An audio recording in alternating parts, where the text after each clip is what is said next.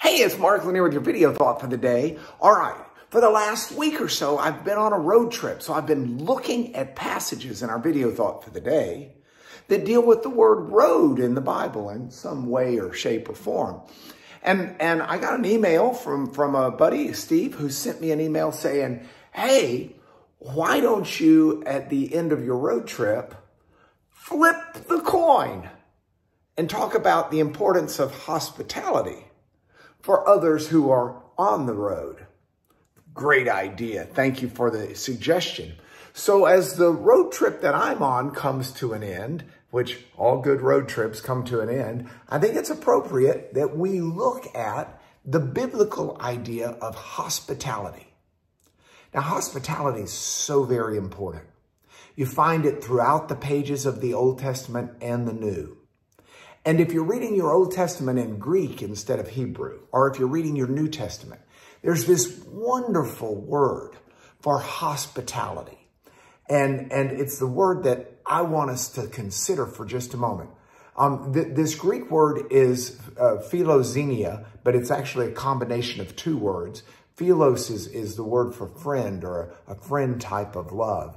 And xenia just means a stranger. We get xenophobia, fear of strangers from it. So the word hospitality, as it's used biblically, in a very real sense, means this idea of being friendly to strangers. But it's not just strangers, it's to others.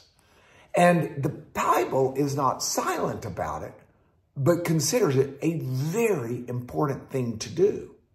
In fact, in the letter to the Romans, Paul says in Romans 12:13 that we are to pursue hospitality.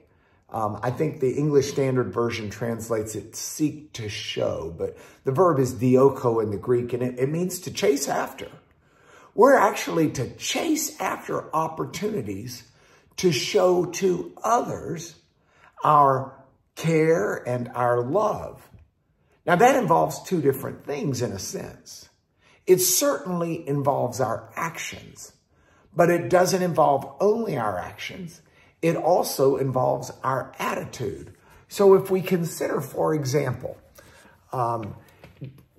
when I was talking yesterday about the higher road that Paul writes in, the road of love, this idea is wrapped up in hospitality. I told you the first word is philos, this a friend type love.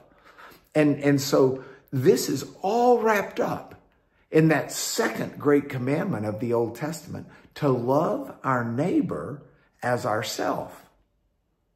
Of course, when Jesus had the discourse with the lawyer about this, the lawyer said, well, who's my neighbor? Trying to draw that fine line on where to show his hospitality.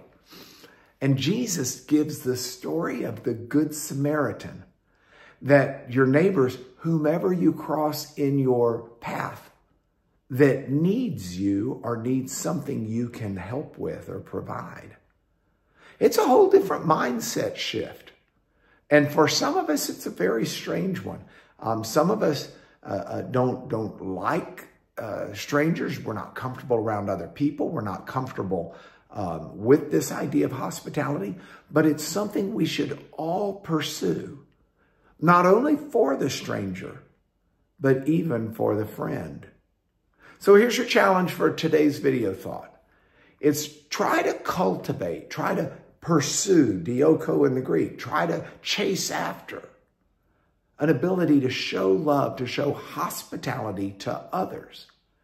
And remember, the writer of Hebrews said in chapter 13, verse 2, I think, that sometimes by doing this, we've actually entertained angels unaware. Think about it. It's your video thought for today.